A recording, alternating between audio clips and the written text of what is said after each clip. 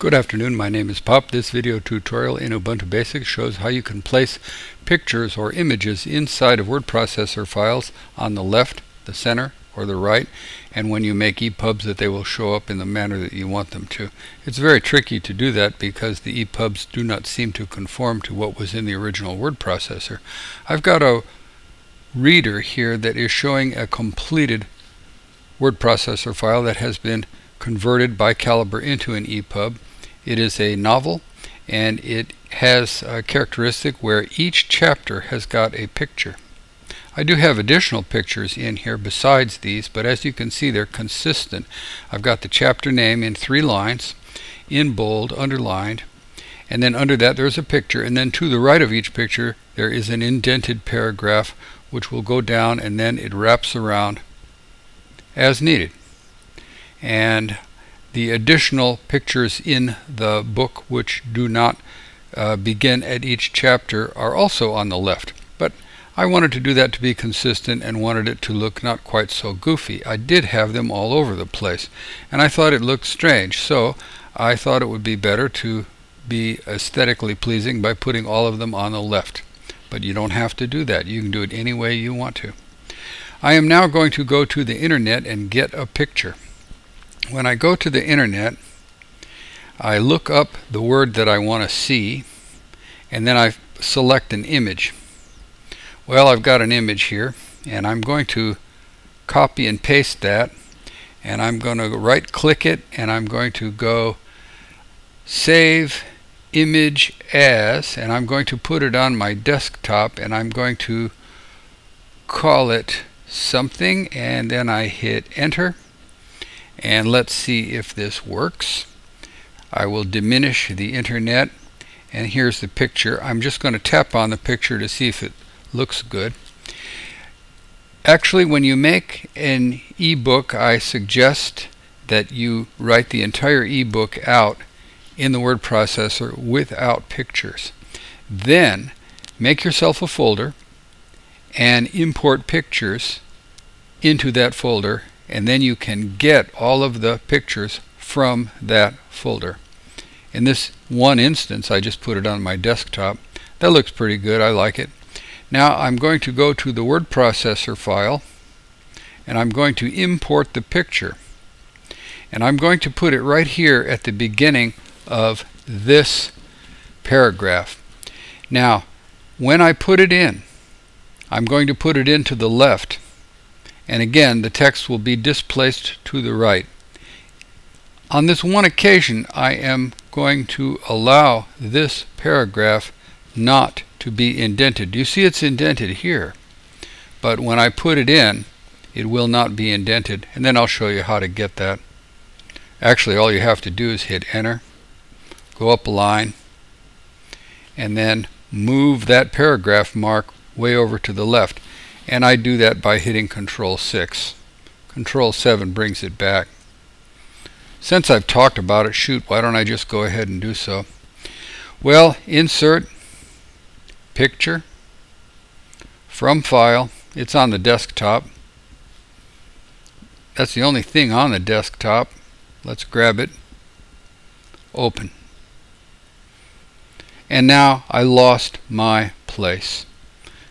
This happens quite frequently. This is a characteristic of perhaps Linux, perhaps Ubuntu, perhaps LibreOffice, perhaps Writer, I don't know. I have the word in here, which is my search term, where I want to be, and there I am. Now this picture is way big. I want it small, so I right click, I go to picture.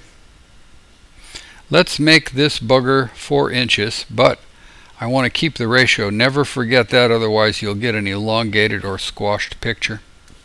4. I don't want it in the center.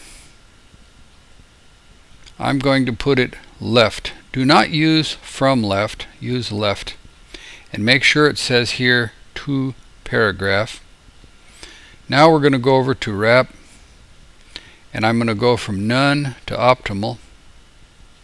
And then I'm going to indent my indentation amount, which is 1/2 inch, and then I hit enter, and there it is. But I'm still not done. Now you have to compress graphic, and see how it was originally 5 inches. I want it back down to 4, so I hit calculate. OK. If I do it again, they're both going to say 4. So it's a done deal. Now, that is finished. So I'm going to say Control S, save. I'm now going to go back over to Calibre. I'm going to close the viewer.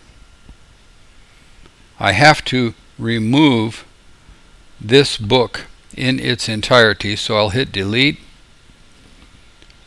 right, enter. Slowly, slowly, it's gone. Now I'm going to add it again. And I have to find the book.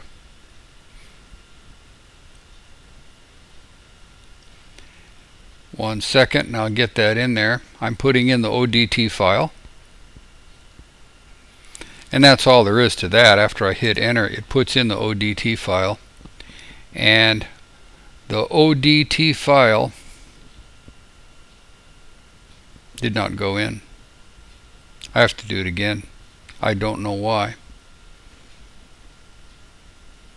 There we go. Hit open. There we go. Now it's adding. Perhaps I didn't tap on it well enough. It takes a special skill. This is taking an extraordinarily long time because I have an old laptop and I am using Voco screen to record the screen, and that takes up a lot of power. Well, I've got it in. Now I'm going to convert. And when I hit convert, I have told it already all of the parameters that I want. I just do the same thing over and over and over again. I hit OK. And when I do, it takes a minute, and then the EPUB will be over here. If I did everything right, that new picture that I added will be in there. You would, of course, only have to do this once if you added in, say, 100 pictures. And then you will go to the EPUB reader and check your work. You may have forgotten to do this or forgotten to do that, or you may not like the picture, or accidentally made it too big or too little, or perhaps it is on the wrong side of the page. You forgot to say left instead of right or center or something. When this is done, I'm going to check the e-book version of that one picture. I've already checked everything else, and I think everything else has been okay. Normally this would have finished already, but as I say, with Voco screen cooking, it slows everything down. Also, it's hot. My computer gets very hot. Here we go, EPUB. Oh, I hit it twice, sorry. I'll close that one. Full screen. I am going to go look at everything in the table of contents, but you know, I can search that word, and there it is. Doesn't look bad. Looks really nice. Actually, I like the way this thing works. It works very well. The best looking version of this on a phone in Android is FB Reader. The best version of this in Toto would be on an iPad. I do also have it on a Kindle, a black and white Kindle, and of course that does not show the pictures very well. I do not have access to a Nook. A Nook would probably be very good too. My name is Pop, and I've got a whole bunch of videos on YouTube called Ubuntu Basics, and I'm right now these days goofing with EPUBs. And I thank you very much.